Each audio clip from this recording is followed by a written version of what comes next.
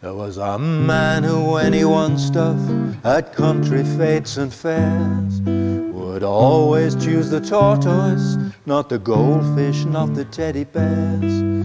He would answer when they asked him what he wanted for a prize: "I'll have another of those little crunchy pies."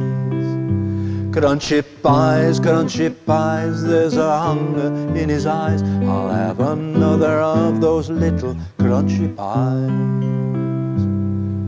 We know that God invented tortoises, but was God always wise? Did he draw a clear distinction between tortoises and pies?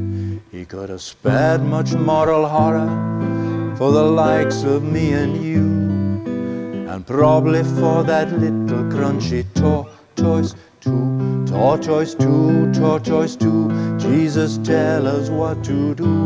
And for Christ's sake tell the little crunchy tortoise too.